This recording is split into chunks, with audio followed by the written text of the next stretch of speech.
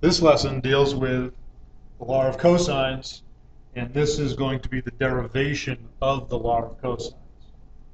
So if we begin with a triangle labeled as we normally do, we have angles A, B, and C, and we have sides A, B, and C that are across from the angles of the same letter.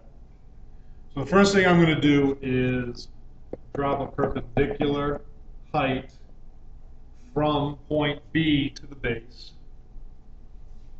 And I'm going to label the length of, or I'm going to determine the length of that side. So it's a height because it's perpendicular to the base. So if I look at angle C, then I can see that the sine of angle C is equal to h over A. The sine of angle C is equal to h divided by sine A, using trigonometry. That means that h is equal to A times the sine of C. So I can now change that from h to A times the sine of angle C.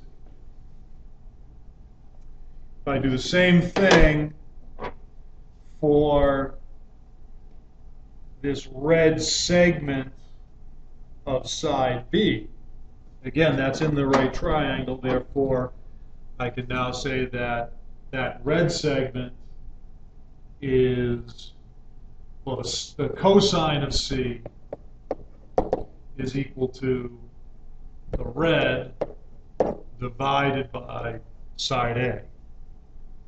So that means that the red is A times the cosine of angle C.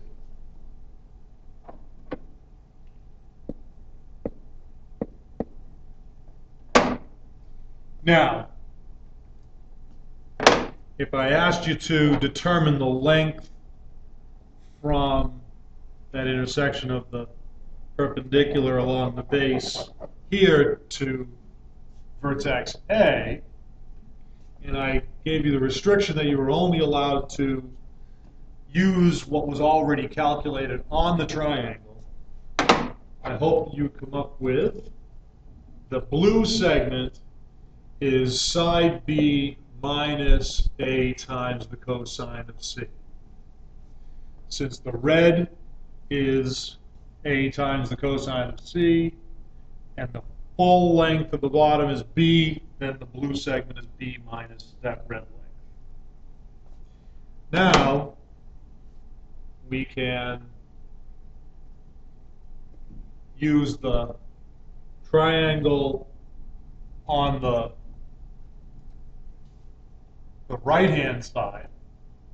So I want to focus on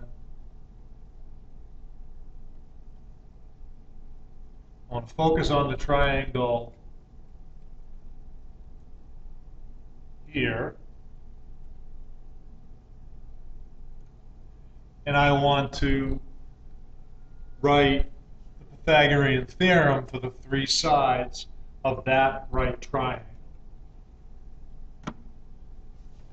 So I'm going to write c squared, that's the hypotenuse squared, is equal to the sum of the square of the leg. So A times the sine of c squared plus the quantity B minus A times the cosine of C all squared.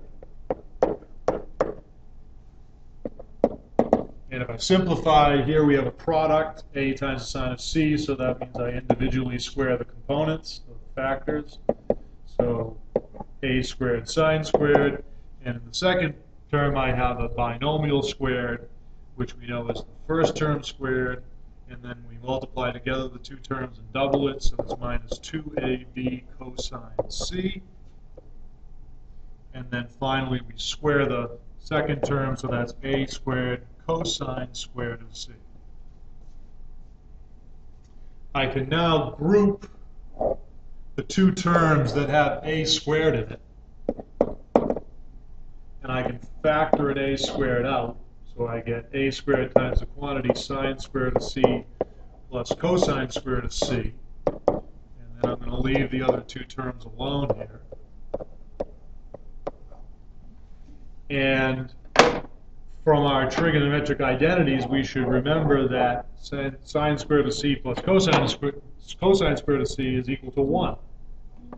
So that leaves us with c squared equals a squared times 1 plus b squared minus 2ab times the cosine of c. This result is called the law of cosines. And it turns out it looks very similar to Pythagorean theorem if you look at it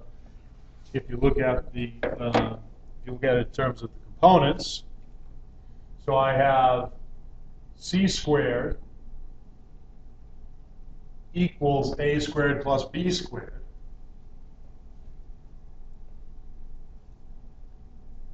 So